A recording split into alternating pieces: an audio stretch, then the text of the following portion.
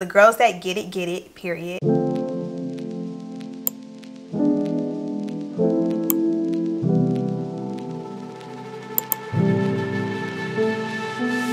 Hey, it's Janae back with another video. If you're new here, welcome, and if you are returning, hey girl, hey. Today's video is going to be an open letter to my subscribers. I just came up with this idea about 2 hours ago to do this video because on was it Monday? Was it Tuesday? I think it was Tuesday, I actually uploaded a vlog, and in that vlog I was talking about how I'm leaving my perfectionist mindset in 2022, and I was also talking about how I kind of sometimes compare myself to other creators, kind of feel like, you know, I'm not being creative, or my content isn't getting the support that it needs, or it doesn't have the right eyes on it, whatever, imposter syndrome. Your girl was complaining. But I just want to take the time to say that y'all are not the problem. So I wanted to share some of the comments from that video just to say thank you. Like, I really appreciate all the love, support, encouragement, kind words that you guys give me. I was not really complaining about y'all, and I really don't think that y'all took it that way, but I just want to make sure that you guys know that I see you and I love you and I appreciate you. That just really touched my heart. Also in that video I was saying how I needed a hug, and the amount of you guys that just said, hey Janae, I'm sending you virtual hugs. Like, some of you even like took the time to send me like a DM, like a private message, so I won't share any of those, just because if you wanted the girls to see it, you would have put it in the comment section, you know what I mean? So yeah, let's get into it. So the first comment I want to read is from one of my subscribers. Her name is Natalie, and I will also do my best to pop these on the screen. So it says, imposter syndrome is so real, and it's something where you almost have to keep reminding yourself of how much you've accomplished in order to remember that you are deserving.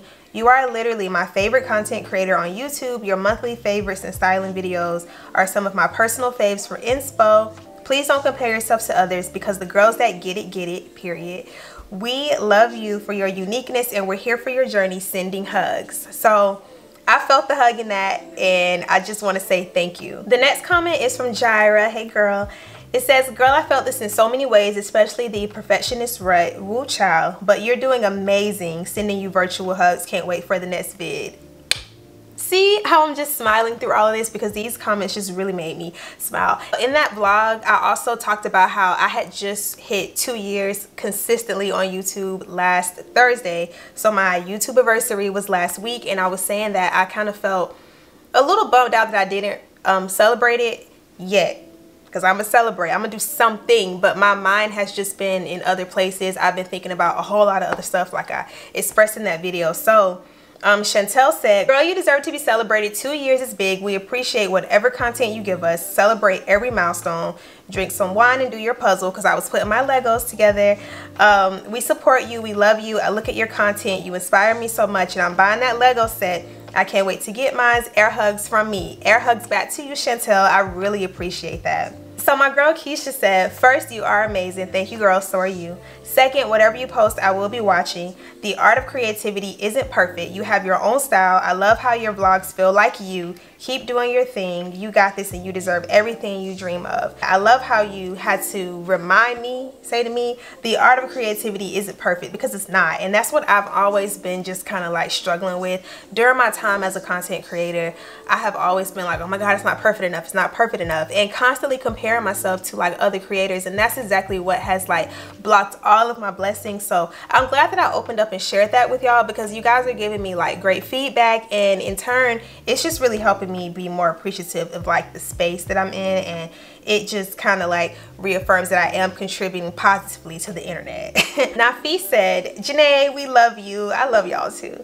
I'm realizing that a lot of creators are in a similar space when it comes to just being. I hope that makes sense. It does. A lot of the sentiments you shared, and this is what I feel. Trust we get it, and you're going to be fine. Continue to live in the moments. Be honest with yourself first and always give yourself grace. I really appreciate this comment from Nafi. He's also a creator, so I will link his channel in the description box. And anybody else whose comment I read who's also a creator or a YouTuber, I will put their channel in the description box too. This comment I really loved, because you'll see why I loved it. So she says, I can't relate on the content side of things because, child, I've tried to make a couple reels and I commend y'all creators. But I definitely feel that in my career, there's so much more that I could be doing, but I don't because I question how I would be different from everyone else. But I need to remind myself that we were all put on this earth to contribute in some way, so just do it. So I do want to highlight this particular comment because it just goes to show that the pressure that I'm feeling and the sentiments that I have are not something that's like exclusive to being a content creator. The whole world right now is just really going through it. Post-pandemic has just been, well, not even post-pandemic, I'll say post-quarantine has just been a really challenging time for like a lot of people. The economy is in shambles. People's mental health is all over the place. It's just like crazy out there. Not to mention there's like crazy stuff on the news going on every day. It's just a lot going on. And I always say there's a lot competing for our attentions. And sometimes as a content creator or someone who's like job and, you know, focus is set on the internet, you can get distracted by a lot of that stuff, but you have to realize that there are people who are just spectators and they have their own lives, and these sentiments are shared amongst them within their industry and their careers too. So I just wanted to highlight that a lot of things that I feel about my contribution to the space that I'm in they're not like exclusive to being a YouTuber or exclusive to being a content creator. Everybody feels, you know, these things. So I'm gonna read 2 more comments. This one is from Stephanie. She said, I found nothing incomplete about this vlog. I enjoyed the music selection. I enjoyed the baby hair tutorial, and most of all, your goals and your feelings. I stood up on the TikTok portion because I swear TikTok sabotages. I was complaining about the way it's so easy to make typos on TikTok and it's like nothing you can do about it.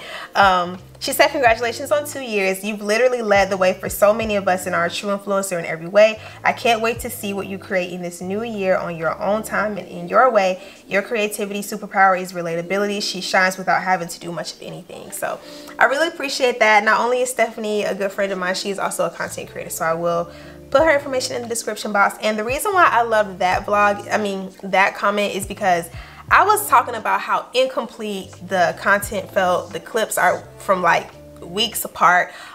Sometimes I don't have a consistent like filming schedule, so you may see something from like Monday of last week, and then oh, Alexa is telling me that my tripod is arriving on Saturday. I ordered a new tripod, y'all.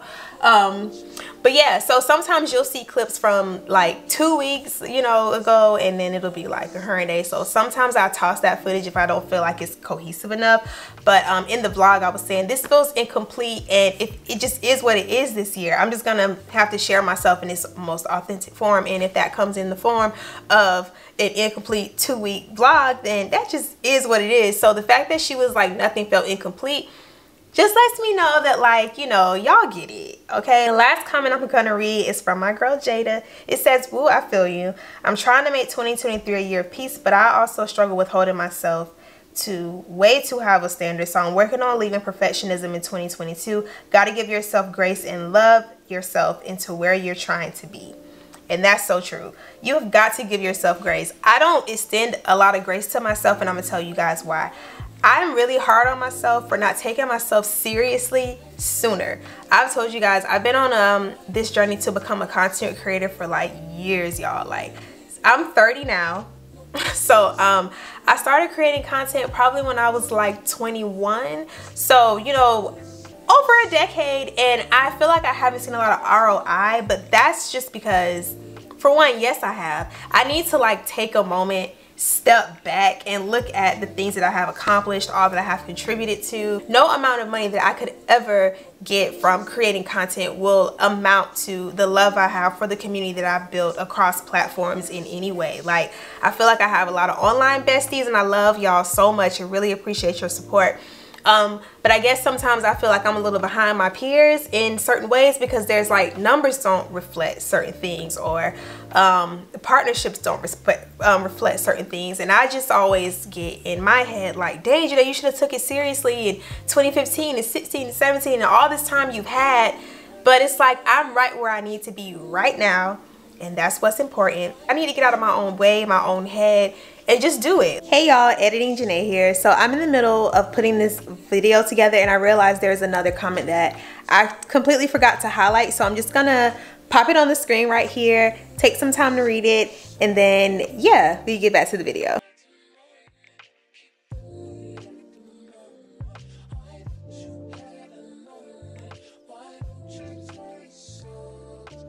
I want to put this video out to again give a big thank you to you guys. I really appreciate your support.